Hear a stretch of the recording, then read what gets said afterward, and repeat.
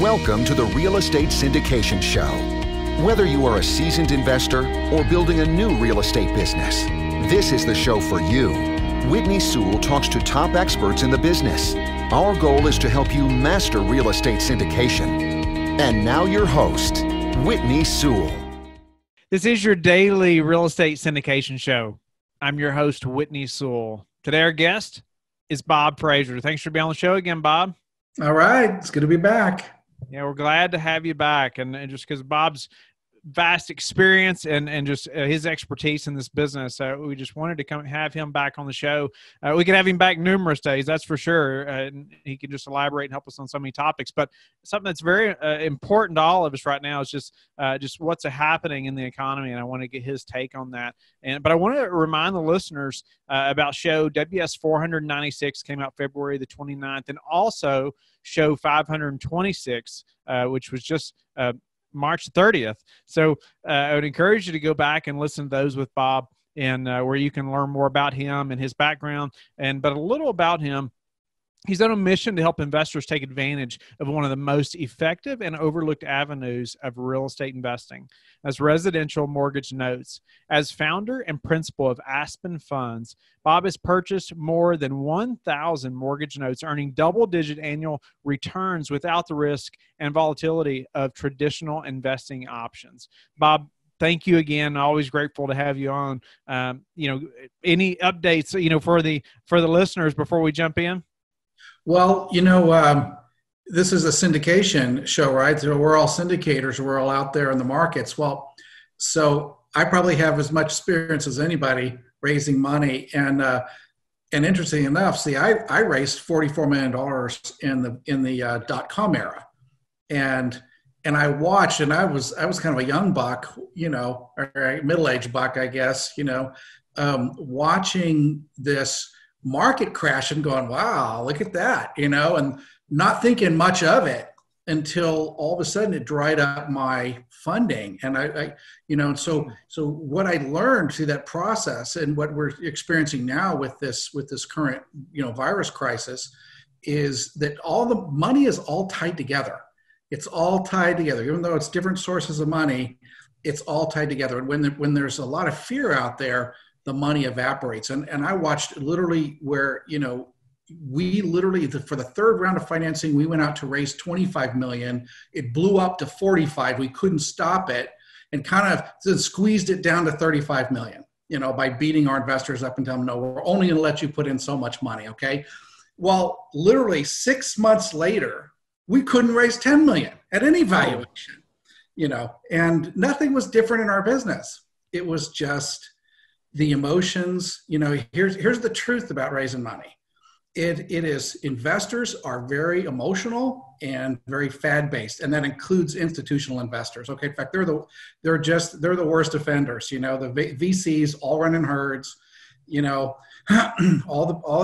Everybody runs in herds. Banks run for shelter. Someone said the banks are like umbrella salesmen that all disappear as soon as it starts raining. And I thought that's pretty good. So we're in the middle of a crisis, and if you're out there raising, it's going to be a very different world. So, yeah, and it's such great to hear that from your experience too. And I mean, 44 million, and then you couldn't raise 10 million. I mean, that's drastic. If somebody's in the middle of a deal right now, that's a nightmare. Right. So, but what's interesting, so we're actively raising for some of our big note funds. And because we're perceived as countercyclical, literally we have some big institutional investors looking at us and very excited about moving forward, because we're countercyclical or perceived that way. And what does that mean exactly? So it means when everything else is going down, we're generally unaffected, or we're actually helped by that. So this real estate is typically cyclical, right? It goes with the business cycle and the credit cycle, but my business is countercyclical. It goes anti-credit cycle. We do better when things are worse in one sense. So it's very interesting if you can actually show that if you can weather the storm and come out and show that you actually protected your investors, and you actually made money while the stock market is dumping, you can come out of this smelling very, very, very good.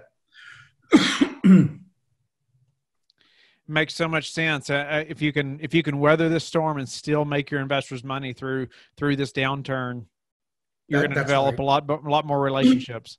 That's right. So I wanted to talk a little bit about just the general economy. So everybody's aware, of course, the stimulus packages has passed and some of the challenges that are happening. You know, most of the analysts that I'm reading, you know, the medical guys, the medical analysts are predicting, you know, another 2 weeks before a peak, 2 to 3 weeks, say, before the peak in the infection rates and death rates. So hopefully we'll start to see a reprieve. Of course, what's harder hitting than just the virus is the economic impact from the basically shutdown of the economy. So 70% of the economy is consumer spending, 70. So with consumers sitting home, it means, you know, the economy is evaporating and it's affecting everybody. So here's the latest numbers from Goldman Sachs, Bank of America, Morgan Stanley, JP Morgan. Basically, Goldman was predicting a 24% decline in GDP. GDP is gross domestic product. It's actually the sum of the economy of the United States. And 24% drop, which, you know, maybe somebody that doesn't sound like a lot, but that is absolutely humongous and it's unprecedented. Now that's a big number. Bank of America is predicting a 12% drop. Morgan Stanley, a 30% drop. JP Morgan, 14. So let's say it's between, you know, 10 and 25%, you know, and I think it's probably going to be up towards the bigger numbers. Well, that is massive. And literally it is depression inducing. There's not a big question about that. Okay. But here's the other, you know, and thankfully, our leaders, and thankfully we have some business people in the mix, you know, and I'll give a shout out to Trump and I'll give a shout out to Marco Rubio, who was instrumental in putting together this bailout package. Well, they didn't waste, you know, no moss grew under their feet when they did this. They got right on it. And you know, so surprisingly, we got a bipartisan bill. I mean, you know, that is worth a hallelujah right there, you know. So they did this thing and it's super fast and it's super big. So, you know, 3 trillion, I mean, 2.1, if you look at this, the last one they did plus $1 trillion before that. And it's really more unlimited because the Federal Reserve is involved and they're basically are buying bonds. So it really is, he has even more upside than that. And I kind of have a gut feel they're going to do another one, but even if it's just 3 trillion, well, during the 2008 crisis, the bailout package was they ended up buying about 3.7 trillion, about $4 trillion worth of bonds right then. So it's equivalent. And that is a very significant deal. And the stock market, of course, has rallied on the news, as it should. They're really spending the money. Well, what that will do is hopefully cause a V-shaped recovery. So boom, market drastically right back up. Yeah. So Goldman, who's predicting a 24% drop in Q2, is predicting a 12% rise in Q3. So it is a V. You know, so that's really fast. Really fast. So a lot of the analysts are predicting a V. Some of them are predicting more of a U, but really I think the general consensus is it's going to be a fairly fast recovery. And the reason is, one, the stimulus package is a real winner. You know, there's always room for improvement, but they did something super big and super fast pretty quickly. And one of the things that I find so surprising is they have the payroll protection piece of that, 350 odd billion to businesses. So one of the things that seems like our past leaders didn't understand and why we had a super slow recovery in 2009, 10, 11, 12 with Obama as president, well, he didn't understand business. The truth is jobs are created by businesses, right? If you want jobs, you better help businesses. If businesses seems simple, right? If businesses are dead, no one's going to get hired. And so what they did is they gave the money to businesses to retain and rehire people. So instead of a person out of a job having to find a new job, they can simply go back to where they were. And So it's brilliant. And Marco Rubio pulled off that thing, and just super, honestly, we gotta, just high five our government. Most of us just are so frustrated with the government, but anyhow, they did a good job on this, and it's going to make a difference. It's going to bounce back. And see, there was really no underlying problem. There was no systemic problem with the economy. It was booming, low unemployment rate, low interest rates, great earnings. I mean, it really was very solid. The economy wasn't sick when it entered into this. So this is not an internal shock. It's an external shock, which is different, right? So I am hopeful that we will see a V-shaped recovery. Ultimately we could see part two, in the fall, even if the virus gets beat back, it coming back, until really it's going to be an issue until we get the vaccine, which is, they're saying a year plus. So bottom line, the economy, everyone should, the business owners, if you're a business owner, you should, contact your bank and get this bailout package. I think pretty much a lot of these small businesses will be able to apply for this. It covers, even gig workers, small business owners, self-employed.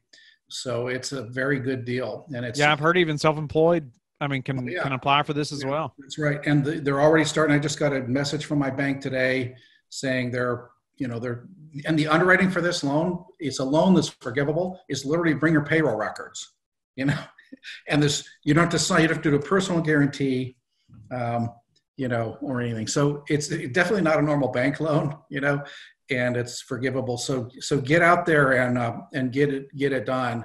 Meanwhile, so the larger economy, hopefully will bounce back, and if people have money in their pocket, they generally will. So I think people are going to go out to eat. They're going to go buy stuff. They're going to go get that car. They're going to, Yeah. So my guess is we will see a V-shaped recovery.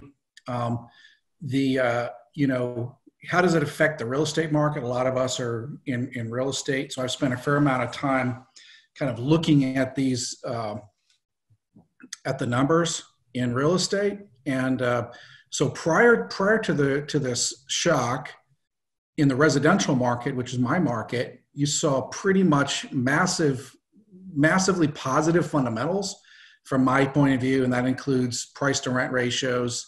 It includes affordability. It includes, massive the housing market, single family homes being massively underbuilt for the last 15 years. And it's just a massive shortage of supply relative to population and demand. And it's really systemic. So we were literally setting a 13-year record in home sales in February before the crash. So bottom line, nothing is that has changed, right? The rents are still going up. People still need a home. So I don't believe we're going to see much, if any, downturn in residential real estate prices. Add to the fact that part of the bailout program is the federal government, again, buying mortgages. So they're buying these MBSs. So they're going to drive interest rates, 30-year fixed rates to the toilet. I was just watching Kyle Bass, who's a big hedge fund manager, saying he thinks we're going to see 0% 30-year fixed mortgages. Oh my goodness. I don't know if I'd go that far, but holy smokes. What if there is a 1% fixed mortgage? What's going to happen? Well, you're going to see an unbelievable refinance boom, which puts money in people's pockets, and you're going to see prices go up. So the commercial is a little more of a mixed bag. There's obviously, I think the world's going to change in regard to hotels and entertainment properties and possibly office space, partially, and certainly retail. Those areas are going to be negatively impacted for potentially a while. Now, let me say this about that, though. If you're in that space, maybe it sucks. But if you want to be in that space, you got some dry powder, it might be really good, right? So, good time to buy. Good time to buy. So it's always, if you can convince your investors to move, if you convince them you got a good deal and time to buy. I know a guy who made all of his money buying at the previous crash, buying hotel properties, and they're going to be on the cheap right now. And is there something fundamentally wrong with hotels? No, it's just a shock. So it's a good chance for, if you know that space and you like it, to potentially buy some properties on the cheap. So it's not all bad. Now the other parts of commercial, storage units, office space, residential, multifamily. I don't think there's going to be much impact at all. And in fact, cap rates we might see cap rate compression, believe it or not. And Really? why is that? Well, again, low interest rates. So what's happening with this wash of money, you've got trillions and trillions of dollars in cash entering the system. And when you do that, and money is global, right? This is one of the things where I think has helped me be accurate in my forecast as I look at global money. And you look at what's happening in Europe with negative interest rates. If you're a pension fund in Europe and you've got billions of dollars and a bank wants to charge you interest to keep the money at their bank, what are you going to do? You're going to pay your bank a few $1 million a year in interest? No, you're going to go put that money to work. Where are you going to put it to work? Well, anywhere, right? But you can go buy a currency swap and go invest that money in America with a currency hedge and go buy multifamily and get a 2.5% cap or a 2% cap, and you'll feel really rich, Yeah. So that money is going to flow. It's going to flow to America. America is still an incredible investment destination worldwide. Where are you going to invest? Wuhan, it's just a fantastic destination. We have some of the best companies, the best real estate, best financial plumbing and infrastructure in the world. So money's going to end up in America. It's going to keep prices up. So again, I'm very bullish in real estate. There's some sectors that are going to get creamed, but that's a good opportunity as well. You mentioned earlier a very quick recovery. You even mentioned like by the third quarter. Do you think it'd be that fast? Well, that's what the banks are predicting. They're smarter than I am. They do the bottom up analysis. I mean, it really depends on the virus. If this thing does, if you look at China, they really peaked at day 30 and have flattened out the number of infections. If that happens here, we're around day 25, I think, as I'm sitting here. If that happens, I think we'll definitely see a V-shaped recovery, and that's what most of the big investment banks are predicting at this point. So that's my best guess too. And when should we be ready to buy? As far as we'll say multifamily syndicators, in the commercial space like that. When should we be ready? Well, if it's distressed, I would buy now. I mean, see what's happening. Even a lot of the prices won't come down, but what's happening is a lot of people are feeling the money pressure. So a lot of these big guys, they lose money in the markets. They gotta have liquidity from somewhere. So deals evaporate. So you'll see funding for existing deals dry up. So this is your sellers may be seeing this. So if you're cash flush, you're going to find softness in the space, even in really good deals. So I think the time is now. I really do. And certainly for hotel spaces, I think you're probably at the bottom right now, possibly in entertainment and hospitality space. You mentioned that space changing, so much. What do you see happening in that space, or in hospitality, within the next year? Well, it's a great question, isn't it? I mean, I think people are discovering Zoom. I think people are discovering working from home, and right. Shopping for shirts and not pants. Will office space changes? You look at WeWork and all this whole social working kind of thing. Is that going to change? I don't know. It has a good chance of that. I think you'll see more and more people are getting comfortable doing their shopping on Amazon, getting groceries delivered, because it's a fundamental change in lifestyle. Even travel may become a little less appealing. So a lot of these things may permanently change. Like those things, So maybe people say, I'll just work at home. I don't need to go and have my co-work space. And instead of going out to restaurants, I am going to just do the takeout thing. And I have a better home theater than I've got a movie theater, So we may see this trend change significantly. I just see people like almost being afraid being fearful to even be around one another. And I wonder how long that's going to last. Yeah. Well, yeah, I mean, we're going to see this end at some point. I think, again, I'm hoping we're seeing the turn in a few weeks, mid-April timeframe. It's what some of the big medical research firms are saying. So it'll get back to normal. It'll get back to normal. But again, I'm more worried about the reprise. What happens if we see a return of this thing? This virus is not going to disappear until they get a vaccine for it. And so how do you even, so we need to really ramp up the testing and be aggressive. And when people are tested positive, they are quarantined. And that's the only way to contain this. Otherwise, we're going to see part 2 of this, which is kind of why I think we're going to see, the current stimulus package goes through April 30th, some parts of it go out through June 30th. I think you're going to see more stimulus. And hey, it's an election year. Why not have more stimulus, right?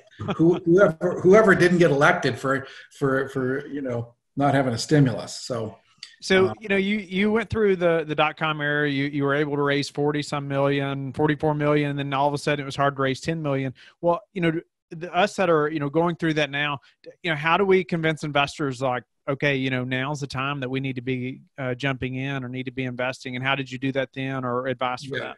Well, then I had to pivot, into shifting, because there was no money for tech. No one wanted to talk tech. So at this point, you've got a lot of stock market investors that are they're shell shocked. If you've got some landlords who are real estate investors who are in retail or restaurants, they're struggling and afraid. So I think you've got to convince people that you have a model that is more resilient than that. And I think it's a good time for mobile homes or storage units or other kinds of real estate. You could have a real edge, where you go, we start marketing like crazy to people that are sick of the stock market. I mean, they went down 30% in 30 days. I mean, that's unprecedented. Yeah, or less. Unprecedented how fast that was. So if you're on, I mean, literally, I got calls from people who said, crying, I've lost 300,000 in the stock market. My future is gone. Didn't want to tell them, well, you probably made that 300,000 in the last year too. So, but that's not the way people think. Right. The future they had dreamed about over the last year or two, right? Their paper future, but people are shell shocked. So if you can convince them it's safe, and our funds, actually, we publish a quarterly stock price for a share price for our funds, and we allow redemptions at that price. So, for me, I'm just going to put my share price next to the S&P 500 and say, which one would you rather own? I got liquidity too. And by the way, we had no share price, crashes. So show things like that to your investors. Where are you getting all your media from? Where are you staying on top of all the current information? The best financial source is Wall Street Journal by far. They have real news. It's real journalism. It's unbiased, and they do just a fantastic job. Whatever you do, don't turn on the TV and don't read on Facebook. It's secondhand. It's like secondhand or thirdhand food. Just don't touch it. Get it straight from the source. What is this economic turn right now taught you, or anything that you didn't expect or didn't know about how you're operating your business? Well, me and my partner having gone through he went through the S&L crisis in the 90s. Okay, I went through the .com crisis in 2000. We both went through the last crisis, and we got wiped out. Literally, we've been wiped out, I think, a total of like 6 times. And so we're pretty sick of being wiped out, and we're allergic to being wiped out. So what we did is we built a bulletproof model. Now, there's no such thing, right? I mean, if a nuclear bomb fell on me, it's not going to be pretty, So, but beyond that, we've kind of done our homework. And the fun thing for us at this stage is that, it's working, right? Our models are very, very robust. We actually planned this out, we're whatever happens when the next crash comes, we're not going to be the guys at the bottom of the pile, you know? And that's why we went into notes. We got on the other side of the debt equation. And so it's actually proving. So that's the thing. It's, you know, it just shows, you know, you can learn a thing or two, you know, you can, you know, don't waste a good lesson, right? Don't waste a good lesson. Learn a thing or two and make a change. Could you just elaborate a little bit on the bulletproof model and, you know, you're into notes and why that's bulletproof now?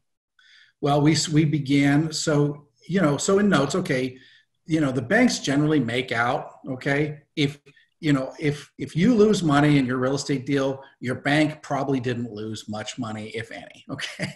You know, that's the rule. So you want to be a lender, not a borrower. And the lenders put such protection in place, you know, you indemnify them, they make money.